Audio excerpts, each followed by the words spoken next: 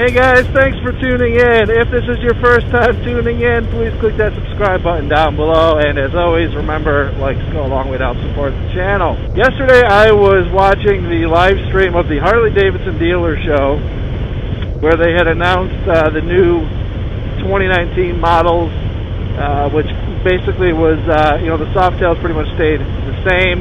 They introduced the FXDR, which looks pretty awesome.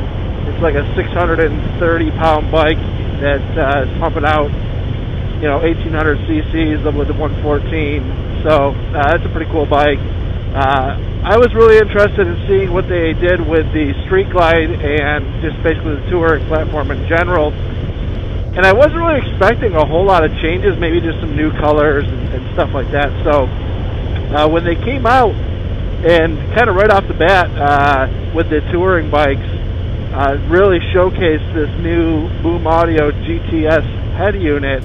The first thing you'll notice about the new Boombox GTS is the speed. Startup time is cut in half compared to the previous Boombox system. You can swipe and pinch to zoom in and out to find your location on the map. You have instant access to all of your tunes. The all-new Boombox GTS. The next level of Harley-Davidson infotainment is at your command.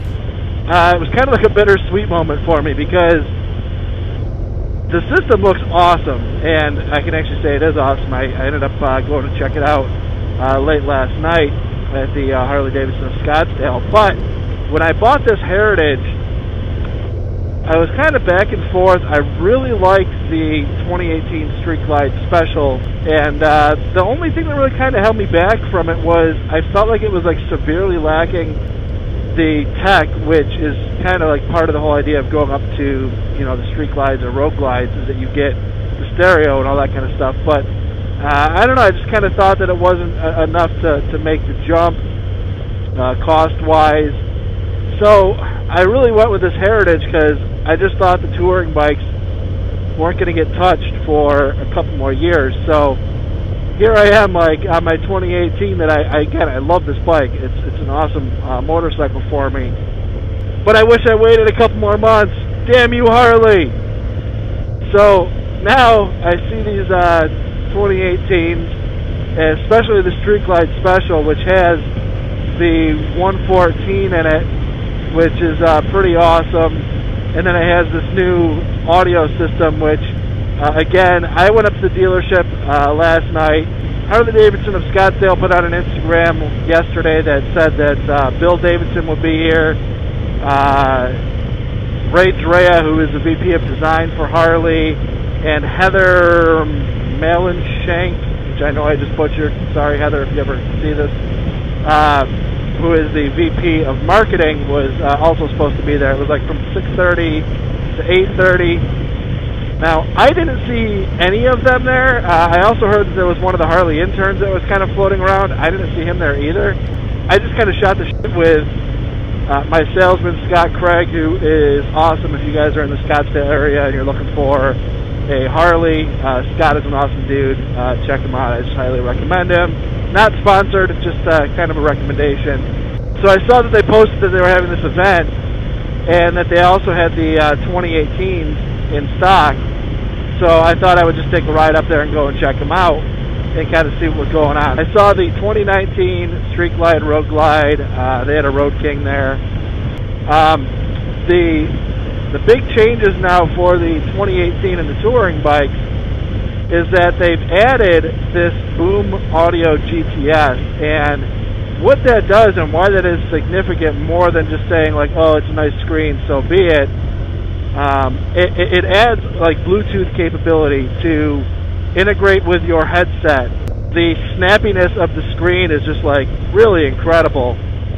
I was really surprised to see how quick and responsive it is. I mean, it's on par with some of the better infotainment systems that you see for the cars that are out there these days. So it wasn't just like an incremental change to their existing infotainment Boom audio system. It's really a revolutionary step in that realm. They have some really cool trip things on there that really kind of bring it up into competing with some of the, what I would call like the forum bikes. Just a lot of really good trip data. information from when your last service was, which was pretty cool. There's also kind of back and forth about whether this will be compatible with the old bike. So if you had an old Street Glide or Road Glide that you wanted to upgrade your system, if you could upgrade it to this BOOM GTS. I've seen some forums saying yes. The dealership yesterday told me that their parts guy said yes, but then I saw some other information. I think it was John Maxwell maybe that said that it wasn't when he was talking to the Harley guys there. So that's jury's out on that one. But now I'm like pissed that I kind of didn't wait a couple months, because if this was my decision-making process, I would have spent the extra money on that Street Glide now with the tech that's out there. That's what you get. Like I said, this Heritage, nothing wrong with it at all. I love it. It's a great bike to really learn on. I've put 2,400 miles on it basically, and it's been a pleasure for the entire 2,400 miles. So I don't regret this purchase. I just wish that I waited and had, I guess, the options today in front of me, when I was making the decision. So that's what happens. It kind of sucks, but it is what it is. A couple other changes that I think are going to be, I guess, kind of lost in the shuffle, or maybe not marketed as much. I do know they put an IMU unit into the ABS, which is an inertia MU unit, whatever the hell MU stands for. What it is just basically an inertia unit that goes into the ABS system, so it can actually tell, lean angle and stuff like that, and it just helps the ABS system make decisions in regards to braking. Also has a traction control system, which should also help, I'm assuming in the ABS module, but also in the stop and go type of situation. So I think they upgraded the linked braking altogether, which is pretty cool. Still the same Brembo brake. Again, I just wanted to share with you my take on this new BOOM GTS, which I did get my hands on, and I can say, I mean, it's a revolutionary, not evolutionary step in terms of Harley and their interest in play in tech. Integrating Apple CarPlay and Android Auto is really awesome too. I mean, a big thing about when you're out riding is, you're pretty much unreachable, but now to be able to just have Siri, read you your text messages, or to be able to communicate them verbally back and forth. So now with this BOOM audio integration, you're going to be able to, communicate, be able to verbally ask Siri to give you directions, and get it on Apple Maps right on your display. I just think it just makes the Street Glide, calling it a touring bike, that much more of a touring bike. I mean, you're really integrated with tech. So well done, Harley, bravo, hats off with that new system and the changes.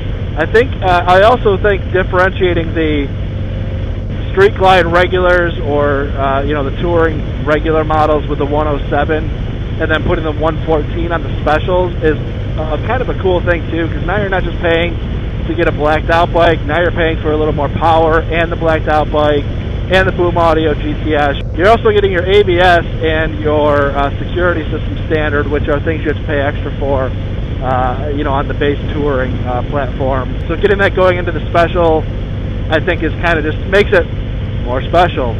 If you enjoy watching my videos, again, please click that subscribe button down below, and remember, likes go a long way to help support the channel, and we will see you next time.